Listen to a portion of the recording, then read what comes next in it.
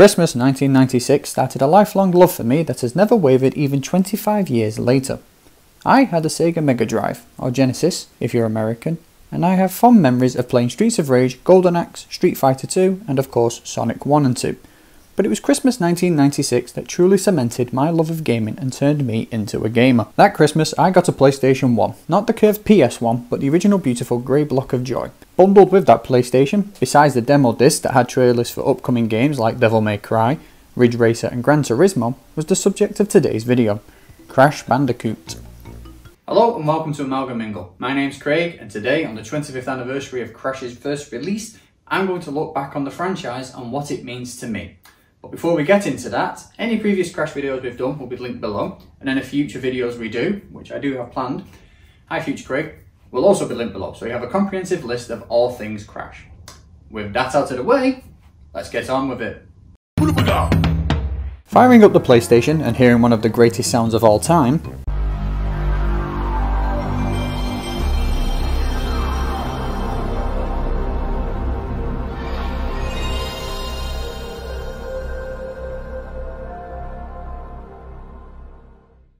I sat down to play the game. Like I said, Crash Bandicoot was the first PlayStation game I ever played, and I fell instantly in love with it, even if it is still one of the hardest games I've ever played. Confession time. I have never beaten the original Crash game, legitimately. I've always had to use the master password. Despite its infuriatingly simple yet precise level design, and the fact that I could barely play the levels, for context I was only 6 years old, I fell in love with everyone's favourite dim-witted marsupial on his journey to stop Dr. Neo, Cortex and his minions. I loved the level design, the different locales from Insanity Beach to the Indiana Jones style boulders to Temple of Darkness, Sunset Vista and of course the High Road. There was a degree of variety I had never seen before.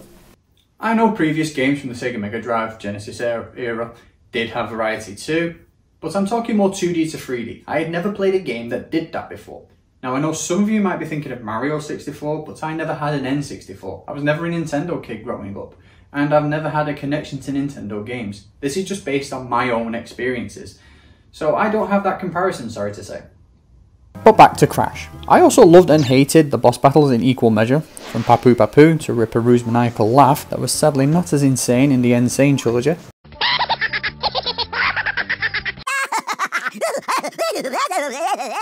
To Pinstripe, Koala Kong, Dr. Brio and Cortex himself.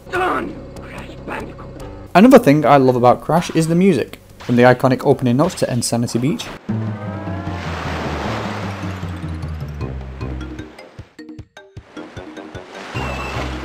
the crazy theme of Hog Wild,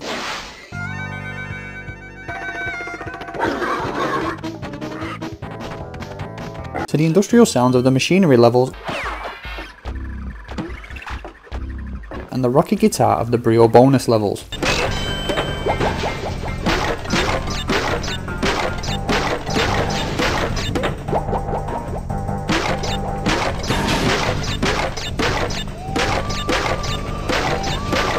This game also has another reason for having a special place in my heart. My dad was not a gamer, but he would sometimes watch me, and later my younger brother, play certain games. And for whatever reason, Crash caught his eye. And when I say Crash caught his eye, I mean one specific level. Hog Wild. I don't know what it was about this level, but he loved it. Whenever I didn't play the game, he would ask to. So I'd set him up with a master password so he had 99 lives and he would play it pretty much until he got bored or had his fill. Sadly he passed away in 2008, but if he was still here he probably would have asked me to do the same with the Sane Trilogy. But my god is this game hard, especially if you're a completionist. I have a lot of respect for anyone that has managed to beat this game legitimately 100%. If you've only played the Sane Trilogy version of Crash Bandicoot 1, let me explain why Crash is both loved and hated in equal measure. The aim of each level is to smash every single box in the game to get the gem. Some of these levels can be done relatively easy and some not so much. Some levels require you to not die to reach the end and get a colour gem, which unlocks bonus paths previously hidden. But the problem is that not only are these levels hard, but some of the bonus levels are downright devious with the precise platforming required. And if you fail the bonus level, you cannot replay it like in the Sane Trilogy. So you have to quit the level and try again ad nauseum until you get the gem. Or you break your controller. Or both. Now I did eventually have other PS1 games, but for a year I almost played Crash non-stop, until 1 year later we got Crash Bandicoot 2 for Cortex strikes back. Of the original trilogy, Crash 2 is my personal favourite, though I couldn't tell you why. Don't get me wrong, this is still a hard game, especially the Beehive jetpack and 2 piston levels and the bonus polar level. It was here that we got gameplay features that have now become staples of the series. His skid, his crouch and crouch jump, his body slam and his victory dance.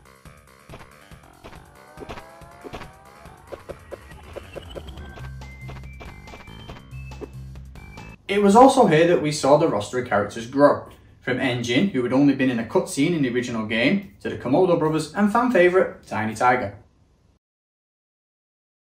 And it's here we see Crash's sister Coco Bandicoot for the very first time. Like the first game, there is a lot of variety of levels to Crash 2, such as the woodland areas, river areas complete with a power board, sewer levels, ice levels, temple ruins, and a new riding section with Polar. Crash 2 also has some of the dirtiest and most devious hidden areas to get to secret levels and bonus routes that I've ever played in a Crash game. I mean, who would think to jump on these nitros? Unlike the first game, I did actually beat this one legitimately as a kid, which looking back on, I'm really surprised about given I was only 7. It was a lot of fun, and I still love this game, and even now it's making me smile with nostalgia. Literally 1 year later we got the fan favourite Crash Bandicoot Warped. I don't even know where to begin with this one. Like Crash 2, this game is split into 5 warp rooms, technically 6, and after 5 levels you face a boss. But there's a little something more to these boss battles. Each one gives you a new power, from a double jump, super body slam, super spin, sprint and a bazooka. That sprint comes in handy for a new feature that was added in Warped that has been with the franchise ever since. Time trials. Like the normal levels, these can either be fun or control a smashing gleam possible, especially if you're aiming for the platinum relics. Warped also includes some new bosses like Dingo Dial and Entrobeth. I love the name of the villains in this franchise, they're amazingly silly.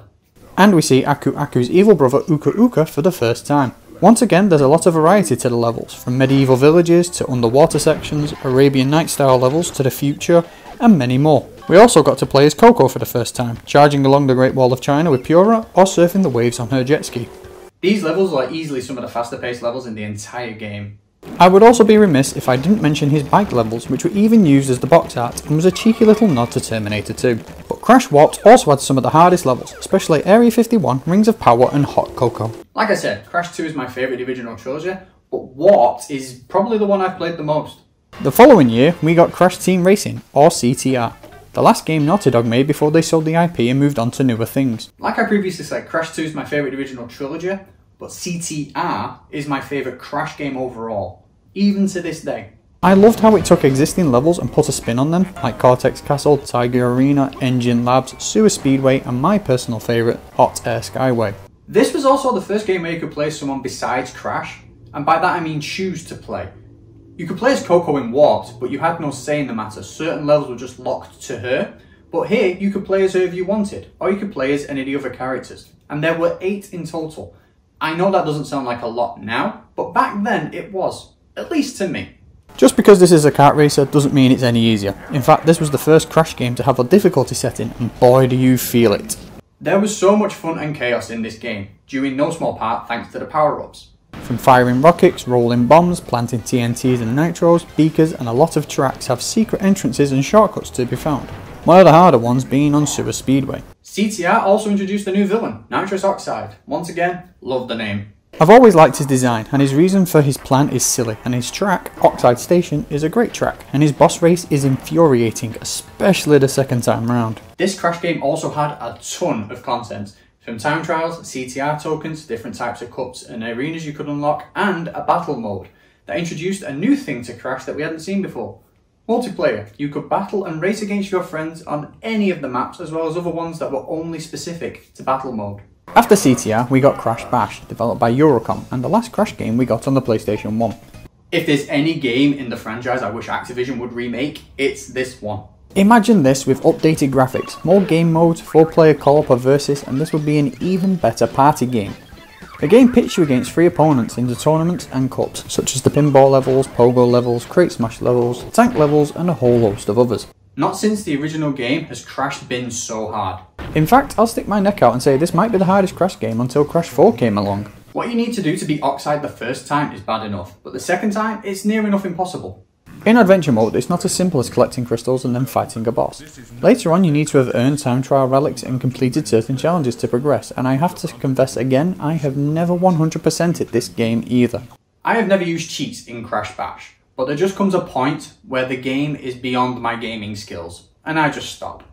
I much prefer to play free play and try all the different characters and different levels, and it does have a really good replayability factor. Not that they feel too different from each other, but I still enjoy playing this game from time to time. Come on Activision, remake this, please? Next up we have the first entry on the PS2, The Wrath of Cortex. I actually got this Christmas that year, along with GTA 3. My parents never cared about violence in video games, and to this day, I've yet to murder anyone. I actually beat Wrath of Cortex Christmas Day, but there was a problem. We hadn't bought a memory card yet, and I didn't want to turn off the PlayStation. Eventually I did get a memory card and I went through it all again. Unlike the other entries, the bosses of this game are elements, but Cortex is back, hence the name, along with a new villain, Crush Bandicoot, voiced by the always awesome Kevin Michael Richardson. The levels were a lot of fun, especially the Jeep sections, hamster ball and water levels, and the mech suit straight out of Aliens. However, I loved this as a kid, but I find that looking back, I really don't like the look of the game. I can't put my finger on it, but it just looks unfinished to me. I even remember thinking something similar back then, but I persevered because I was a kid, and hey, more Crash. Also, I know this might be a nitpick, but I don't like the way Crash moves or jumps. It doesn't feel as responsive or as tight as it used to. After that, I stopped playing Crash. I mean, I was in high school, but it wasn't like I'd stopped being a gamer. Whether it was a subconscious decision because of the Wrath of Cortex, or Crash somehow fell off my radar, I don't know. I still gamed and enjoy playing many games, like Hitman 2, GTA, Halo, Forza, many different Star Wars games, and a whole host of others, so maybe my taste just changed. Or maybe it was where Crash was going, and I didn't like it. Each new game seemed like a gimmick, from Twinsanity to Mind Over Mutants, Crash of the Titans, and even a really odd redesign. Why does he have tattoos? He has fur, and why are they tribal? What tribe are you part of, Crash? And the redesigns weren't just limited to Crash. What is with this design of Tiny? Why is he wearing army camo gear, and why does he sound like a mix between Mike Tyson and Drederick Tatum? Crash, I really am cross with you. I'm just trying to do my job, and you go and cause all this chaos. I'm sorry, but I'm gonna have to eat your face.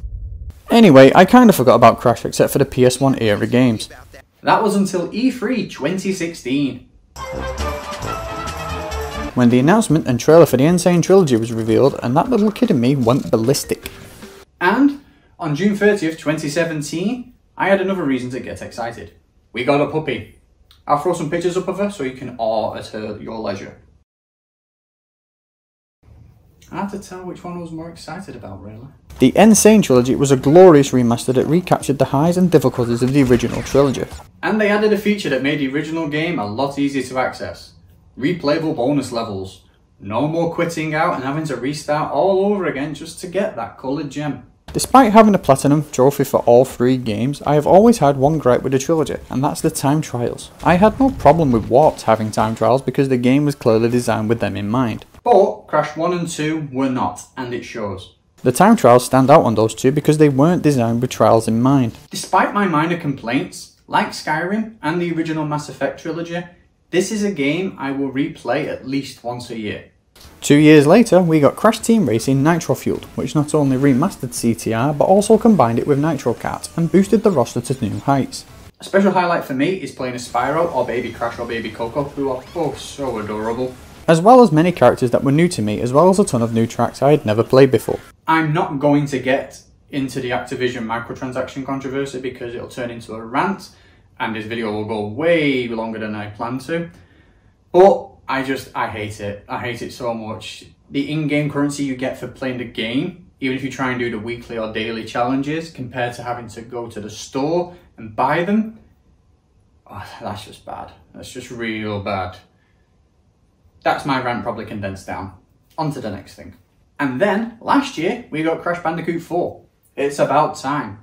I know this is a game that is just as loved as the original trilogy, but I personally didn't like it. There are features I did like, such as the different mass types with different abilities, such as phasing, reverse gravity and antimatter, and playing as Cortex, Dingodile and Tornot is a lot of fun. Special shout out to the skins that can be unlocked via in-game challenges, rather than through microtransactions and loot boxes. Gaming companies, they can learn. Who knew? I also enjoyed the cutscenes and it made me want a Crash cartoon series so bad. And the boss battles were equally great and infuriating, especially that last one with Cortex, which will really test your thumbs to the limit and your hand-eye coordination. If you've ever beat that boss without dying, kudos. But, counter to everything I just said, I feel like the game threw too many features at you too fast. Now if you like or love this game, that's great, and I'm genuinely happy for you. I'm just giving you my opinion here, that's all. Next up we have Crash Bandicoot On The Run. Released to mobile on March 25th, 2021. It's okay for what it is, but It's still a mobile game, so it has all the trappings you expect. repetitive levels, limited gameplay, and a whole ton of in-game purchases. And that brings us to now. It's been a wild 25 years with some highs, some lows, some middles, and some Skylanders, but it's mostly been fun. Happy birthday, Crash. Here's to another 25 years. So I hope you enjoyed my little sojourn through memory lane, so please hit the like button if you did, and consider subscribing if you haven't already. So there you are. That's my look back over the entire franchise of Crash and what it means to me. Now I want you guys to tell me what you think. Let me know in the comments below what Crash means to you, all the experiences you've had, good and bad. Do you love him, hate him, indifferent? Am I wrong about Rafa Cortex? Let me know all of it down below. My name's Craig, this has been Amalgamingle, and thanks for watching. Dingo's Diner is back and ready for you. Take a day to delectable dishes inspired by my interdimensional travels. Enjoy the breeze with our innovative three-wall dining room design. Dingo's Diner, health and safety rated D for delicious. Warning, D is a failing sanitation grade and does not stand for delicious.